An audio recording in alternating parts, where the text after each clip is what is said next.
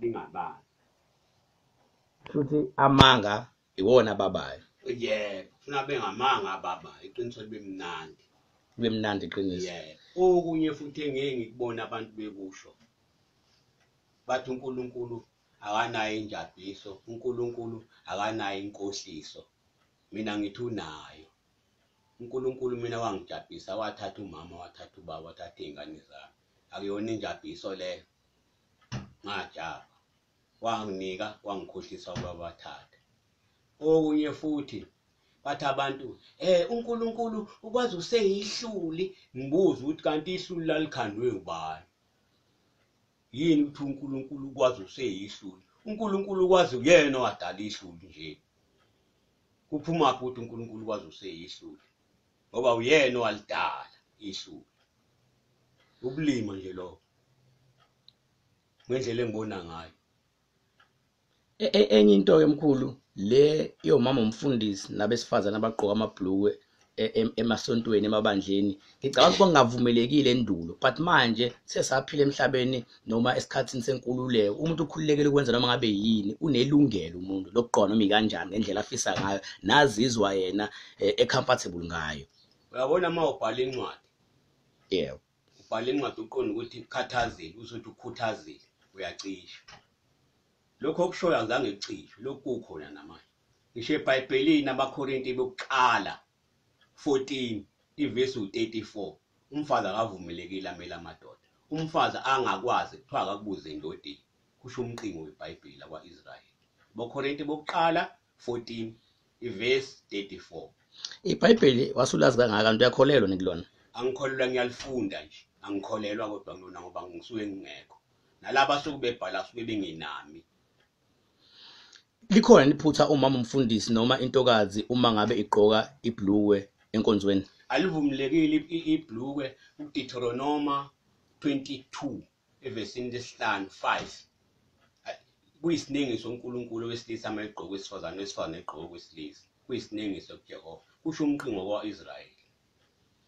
So abenzi ngakho bashaya eceleni begqoka amabhlukwe emabandleni. Basephutheni elikhulu impela ngokweBhayibheli. Nasesizulwini ke nje umuntu wesifazane akwazi ukumela amadoda. Esizulwini ke kuyavumelana ke neBhayibheli nesintu. Usakhuluma ngomuntu wesifazane ongakwazi ukumela amadoda. Umuntu wesifazane njengoba kuthiwa angamela amadoda nje uma esendaweni kuthiwa wehlisa amandla amadoda. Manje mina mkhulu enye into ke abelungu ngibabona begqoke imfaniswane ngeke ngezwe abanye bethi thina abantu bamnyama sithatha izinto zabelungu mase sizenze kuze kube over sizenze ngokudlulele. Mina ngilibona iphuthu uma besigqoka imfaniswane emabandleni ukuthi bona abelungu abakwenzi phela thina sibona abelungu indlela esithanda ngayo nawo leso uzokhumbula ngithe sinelungelo umuntu unelungelo kwenza ngendlela azizwa comfortable ngayo nathanda ngayo nagculisekile ngayo. Mina ngibona umfaniswane ungahluphi ngalutho ngoba ukukholwa kukuwe akukho endwangini. Umfaniswane asuke kusho ukuthi siyinto yodwa siyiqembu elilodwa thina eligqoka kanje. Thina siyiqembu elilodwa eligqoka kanje. Angiboni ukuthi khona la kuphazamisa khona abantu. Umfaniswane Ngoba angifaka umfaniswane lawo wakithi uyamuntu wakithi lo wenkonzo yami lo wenkonzo yami lo ngisho baba umazo kodwa ngendlela agqoke ngayo yabona uniform yakhe. Umfaniswane wakhe. Ubaba wakho wayebishop? Wayebishop impela ubaba. Ubani baba wakho? uMavele igama lakhe lesizulu uWilliam lesilungu. Wakwasibiya. Wakwasibiya. Edabuka kuphi nendawo? Edabuka le Entre. Wayehola ibandla la kuphi? Wayehola ibandla yalibala ishesh engikhohliwe. Kwakuyini iPostoli iZayoni? iZayoni kwakuyizayoni apostolic. Nawo unawo umjiva nawo nesikhali sakho nakho konke. Ulandela ubaba? Ulandela ubaba. Kwabuye kwajika pho? Ngabona ukuthi lokho engikulandelayo akuhlangani nathi ngoba lento abayibizayo asiyazi sonke. Ungcono uNkulunkulu simbize nje asimazi kodwa sibone imisebenzi yakhe ukuthi nansi. Le kaJesu angiyiboni imisebenzi yakhe ngoba noJesu lamandla ayenawo kwangawona wakho uJesu bangakaNkulunkulu. Umuntu ofanele ukukhonzwa ngempela uNkulunkulu yedwa. Futhi uJesu akazange abe inkosi. Uyisithunywa nje sikaNkulunkulu noma sithi umprofeti wakwaIsrayeli. Ngoba nozwelithini hayi yona inkosi uJehova okungcono ngathiwa uzwelithini inhloko yamaZulu noma ke inhloko yamaXhosa noma inhloko yabeSuthu umbono wami lo kodwa hayi ukuthi inkosi yinye uJehova ayikho indlela eyakubaba engadluli kundodana so uJesu uyindlela neqiniso uJesu uNkulunkulu ngokwakhe uJesu uyalingana uNkulunkulu inganekwaneke le ngoba ngithi maye into yenza ifuneka ibe nokufakazi lo muntu othi uJesu indlela neqiniso uhambe wamfice kuphi uJesu eqinisweni kuleyo ndlela ungizwa bethi ke lo ongeke sikholelwe kuwo ngoba uNkulunkulu uyena odale uJesu ngoba akukho okungadaliwe uJesu emhlabeni ongadalwa bani ongadaliwe uNkulunkulu buka yabona ukuthi uma ihlokozo uyavela angithi yabona iphutha lidalwe ngoba uJehova usenza into edalwe uJehova kanti ubani omkhulu uJehova noJesu abalingani akekho wedlula uNkulunkulu uNkulunkulu akafi uNkulunkulu akagugi uNkulunkulu akalali umuntu ohlale khona umhlaba wonke njengoba zalinganiswe kuthiwa ufana nomoya ngoba ukho la umoya ongekho khona shuthi uJesu ungaphansi kwaNkulunkulu uJesu uyazalwa uNkulunkulu asitholi ukuthi wazalwa asitholi ukuthi wadalwa ubani so ngamanye amazwi wena ukuphatha kabuhlungu ukubona abantu betusa noma belandela noma bekhonza uJesu baze bamenza uNkulunkulu o baze bamkhonza okudlula uNkulunkulu ebekhona uNkulunkulu uNkulunkulu ukhona impela kodwa bamthatha kancane abantu abamthatha kakhulu isidalo sikaNkulunkulu uJesu ngeke alingane noNkulunkulu ngoba uJesu udalwe uNkulunkulu uNkulunkulu asitholi la kuthiwa khona wazalwa ubani uJesu siyathola kuthiwa wazalwa uMaria kuthiwa uzalwe futhi ngomoya kuye kuthiwa indodana kaDavidi kuye kuthiwa uyise uJosefa asikho nje isiqiniseko la kuthiwa umiwe khona kuthenga imba kumiwe khona iqiniso silitholi uNkulunkulu noJesu akusinto eyodwa cha akusinto eyodwa akusinto efanayo ayifani futhi ubani ongapheki komunye uNkulunkulu ongapheki kwento zonke ngani na ayikho into engadaliwe uNkulunkulu ayikho wena njengoba umphika kangaka uKristu uthi wena umphika uKristu wena angimphiki mina uKristu wayekhona enamandla kaNkulunkulu kodwa hayi lesizwe semnyama wayekusiphi lesizwe semnyama ngoba eyiJuda nje kufanele bawayezela amaJuda njengoba uKristu umphika kangaka ongenza mhlawumbe ukuthi wena ukhonza uSathane noma uthanda uSathane angimphiki mina uKristu futhi akuyena uKristu umoya wangena kuJesu uKristu umoya wangena kuJesu akwayekhona uJesu kodwa angiboni ukuthi wayekhonela thina wayekhonela isizwe sakubo njengoba inkomo ifuna inkomo ingathi ilifuna ingathi imfene ifuna imfene ayikwazi ukukhalela inkawu ngoba khona okwakubo njengoba wayezela abakubo njengoba ethunywe ubani Jehova njengoba abantu ubatshela ngokuthi uJesu wayekhona kodwa wengekho thina awubadukisi nabantu abantu awuthunyiwe uSathane akuwona umoya kaSathane loyo akekho ngazi ukuthi umoya kabani lona owezibaba khonza uJesu noma umoya kaSathane akekho ngasho nami uma ngithi uJesu wayezele abakubo angeke ngazi noma uyena uSathane akekho ngamazi ngoba nawo uSathane uqobo into engaziwa ishiwo nje ngegama kuthiwa wenza kabi njengoSathane awu wenza kahle uyinkosi ngoba uMkhulu uSathane akaziwa uSathane ungena ngisho ebishopini kuthiwa ibishop lale nabafana uSathane yini ukwenza okubi akekho maziyo wena uMkhulu Wamaqiniso okwenzayo hayi ngoba abantu ubaholela kuSathane cha futhi angikhiphi umuntu mina ebandleni lakhe kodwa ngisho ukuthi azi ukuthi into ayenzayo ayihambi ngakho ngesimilo ayihambi ngakho iphambene umthetho umuntu okukhonzwa nje kuphele kanjalo uJehova uma usukhonza uJehova yedwa usukhumbula ukuthi uzalwa obani kubili nje emhlabeni okufanele umuntu akulandele uNkulunkulu okhonzwayo usukhumbula ukuthi uMkhulu nogogo uyabakhumbula uMkhulu nogogo noma wakho bonke labantu abangaka billions or millions of people, inkulungwane nezigidigidi zabantu ezikholwayo nezisindisiwe nezilandela uJesu, futhi sisangena emakhanda umuntu ophilayo nomuntu oright nomuntu ohlakaniphile wena wedwa. Angimina engihlakaniphile ngedwa.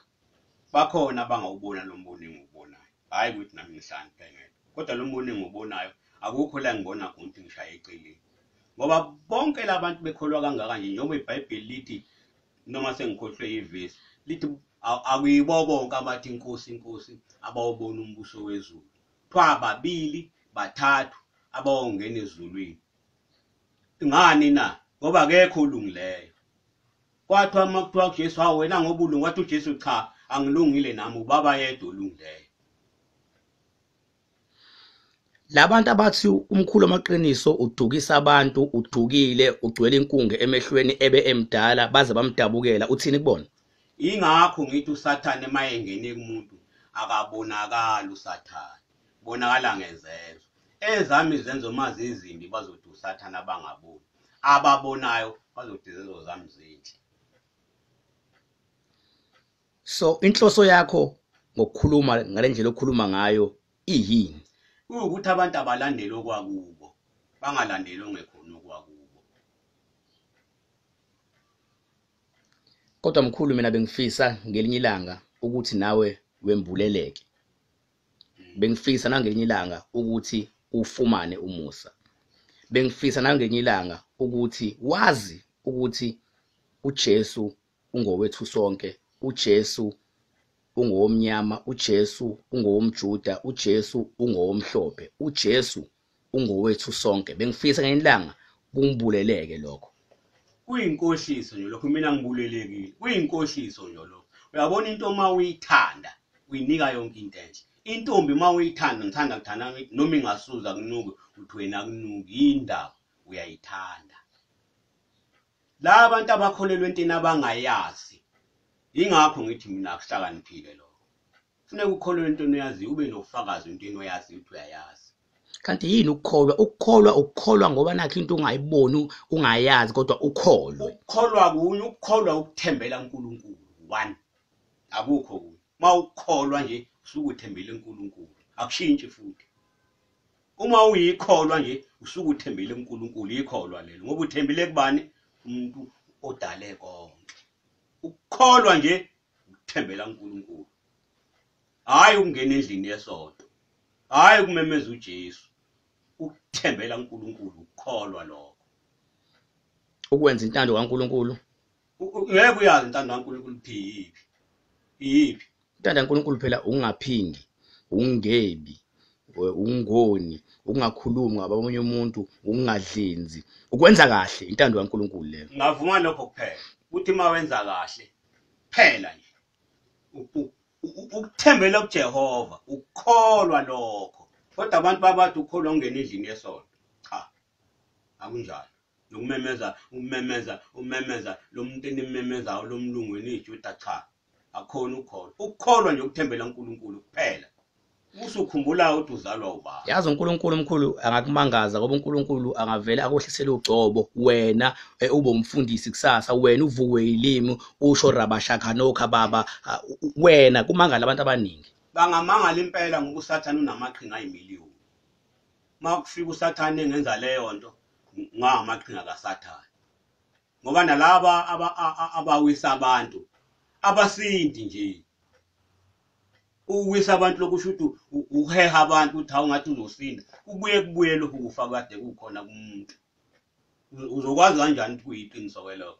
Ngoba mayisewile ufuna kupheleke nyalo ukugula ade kumphethe, kubuye kuphinde futhi kubuye. Kusho ukuthi ukunguzwa nje umemeza abantu, kuwengeza abantu ukuthi umteko. Cha phela usukwenzela ukuthi abantu abeze kuwena ukuze abantu bazodla izithukuthuku zabo, abantu bakhulekele, ubabusise ukuze bakwazi ukudla into yabo abantu. Akwenzeki ke kanjalo. Akasinde phela umuntu mayiwile. Uyaphindele futhi. Kubuye kuze omunye asinde futhi. Kubuye kuze omunye asinde futhi. Manje uwa leso sikhashana kubuye ukufa. Sizakalaphi ke ndawo?